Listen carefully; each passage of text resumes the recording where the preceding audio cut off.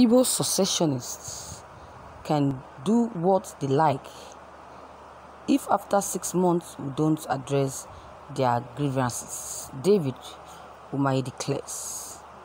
In the spite of the persistent challenges we are going through in Nigeria as we speak, the agitation for secession has intensified among some group of Nigerians. The agitation for Biafra by the indigenous people of Biafra, IPOB, in the southeast to fight for Oduduwa Republic in the southwest have intensified despite the advices from our leaders and allies.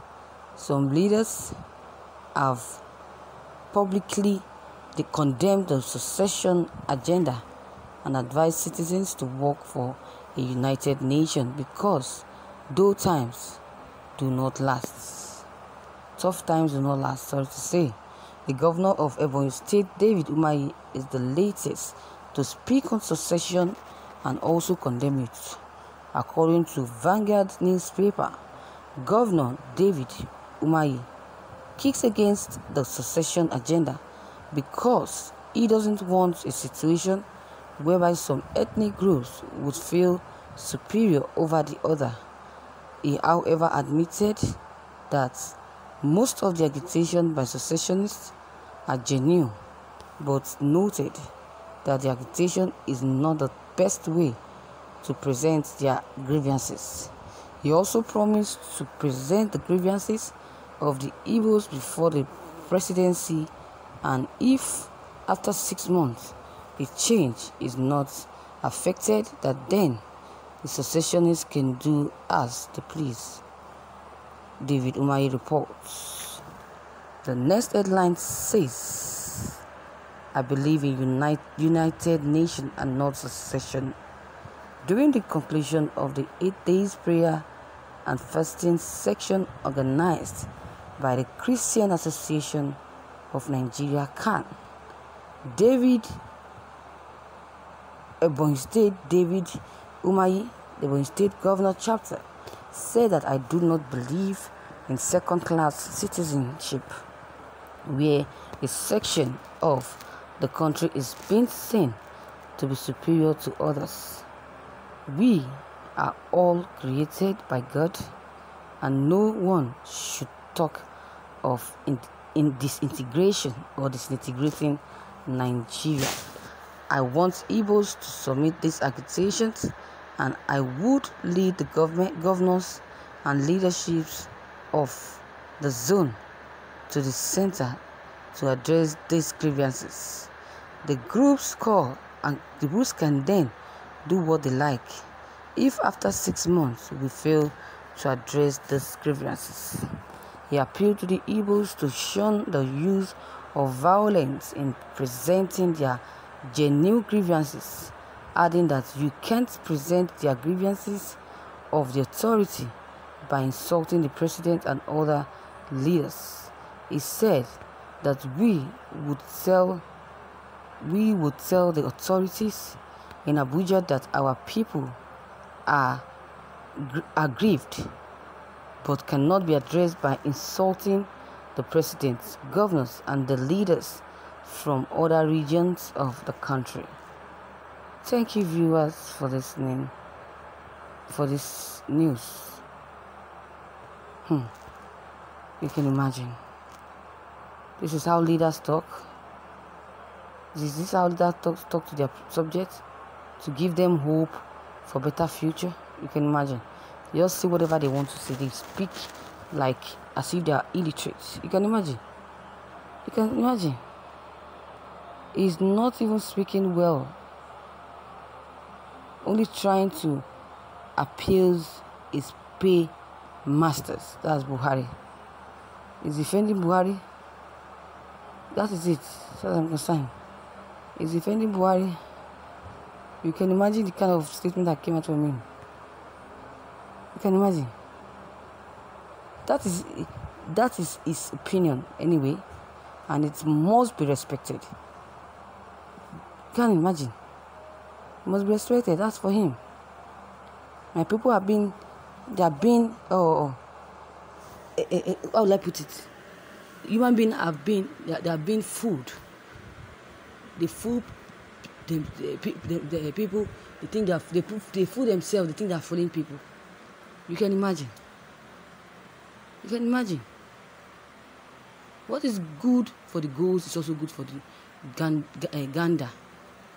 They have contributed more than 80% GDP of any state, and any state they find themselves.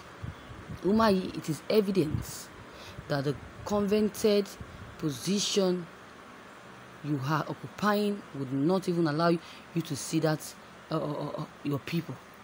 The Igbos are already regarded as a second class who expected to accept any rubbish from those who have to even bat their eyelid. Again, David Umahi, your own is very demonious. You can imagine. Your own very demonious act is that of the person who is already sold out as a slave. In this regard, who do you think can listen to you after they've known that you are a slave? Your youth have already decided to protect themselves. So what are you saying? They've already decided to protect themselves. They have made up their mind to protect themselves from being harmed and leave you behind. That means as long as they are protecting themselves, they don't even care about you. Even if you are dying, they won't come to your rescue because of what you've done to them, because of the hatred they have for you. They abandon you. They have already decided not to protect you, to protect themselves alone. They have decided to protect themselves from the north, with whom you, David Umahi, have pledged allegiance at their expense. So it is too late for truth. If that is what you are trying to preach, then you have failed.